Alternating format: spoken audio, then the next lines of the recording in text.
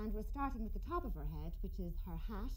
And as you can see, she's got a spectacular witch's hat on there with a big yellow bow and a buckle in it with spiders and flies crawling all over it, just to make her nice and ugly, even though she's a very pretty witch. And down from that then we have a lovely necklace, and that is made with snail shells, and we just painted them all up in gold. Don't worry, all the snails are gone out of them. And the last thing she has is a cape, and the cape is made from a refuse sack that you all have at home, and we just stuck on lots of stars on it. And finally she's got a broom that you can see there, and the broom has just been wrapped around with black crepe paper, decorated with gold. And the very last thing I forgot to tell you was underneath her hat she's got some lovely bright yellow hair, and you can make that with raffia or yellow wool.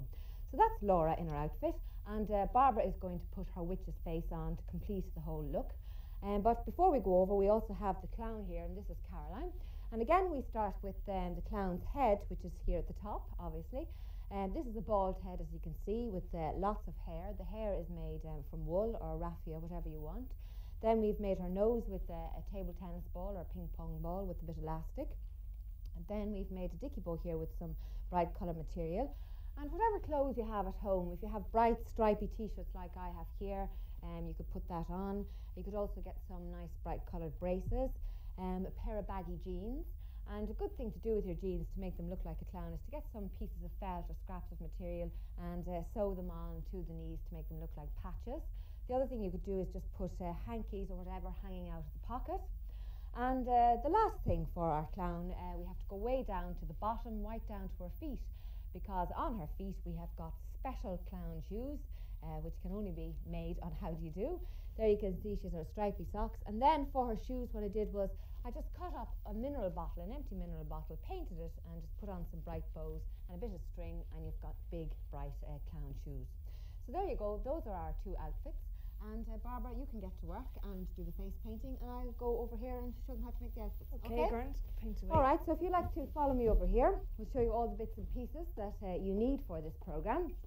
And as usual, they're all gathered up here in this corner. For the witch's outfit, you basically need for her hat some black paper. You'll also maybe need some black crepe paper if you want to decorate a broom handle. For her hair, you need some coloured raffia like this yellow stuff, or green, or some wool. And if you want to put stars or things like that on, you can get, this is sort of stick-on peely stuff.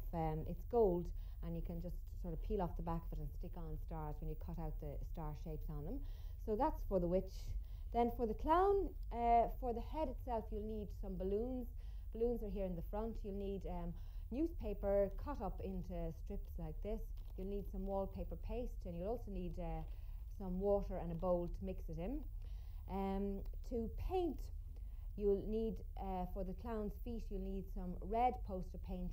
You'll also need a bit of washing up liquid, and I'll tell you the reason why in a moment or two. And for the actual shoes itself, you will need an empty mineral bottle, and you'll also need some string. This is red string, or you can use just ordinary string, and then some material like this if you want to make bows. So those are more or less the basic ingredients. You might need one or two other things, but I can tell you about those as we go along. Now the very first thing we're making today is the witch's hat, and for convenience sake I have more or less drawn it out, as you can see here, on a black piece of paper. I've just used a white colouring pencil so that you can sort of see it. This is sort of a semicircular triangular shape like this, and then I just put lines up along here because you're just going to cut up along those to make little tabs on them. Then for the brim of the hat, you need to get something like a very large dinner plate, and you can just draw the outside circle.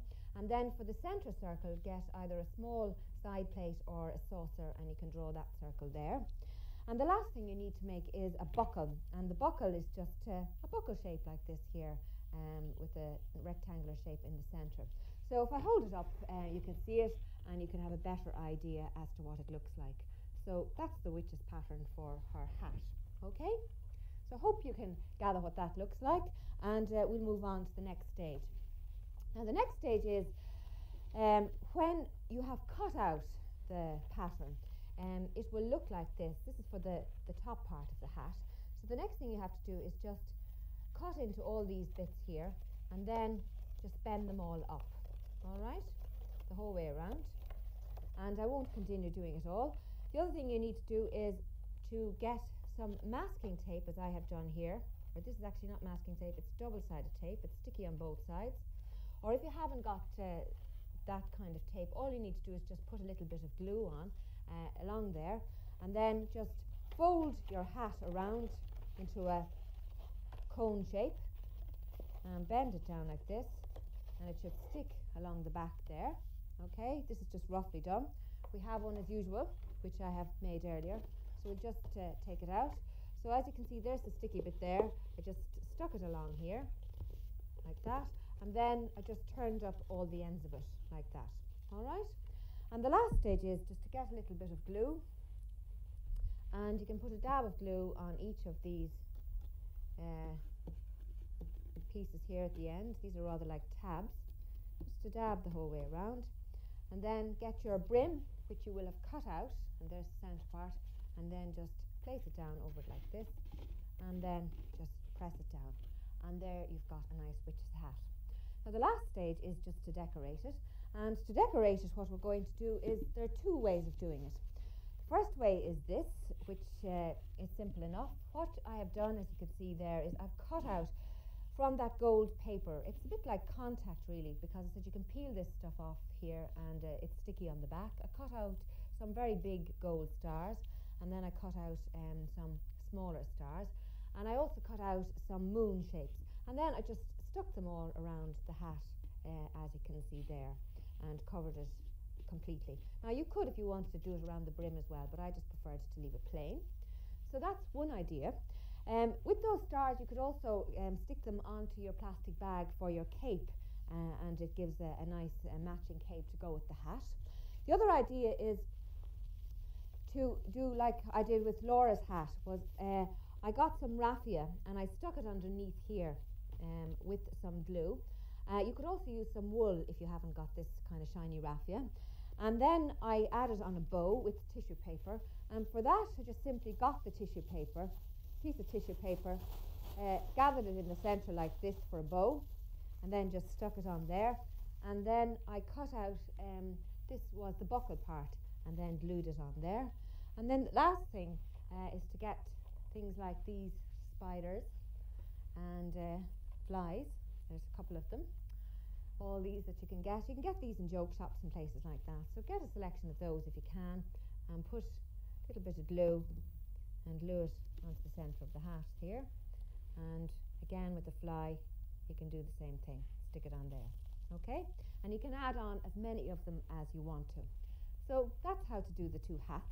So we put the hats aside, and we'll show you how to do the broom. Because if you don't have a sweeping brush at home and that your mum will let you use, you might have a big long stick and you'd like to make your own broom.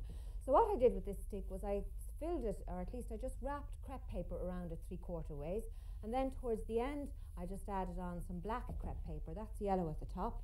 Then I cut black card into lots of strips like this, and then just stuck them around the edge of it here at the end.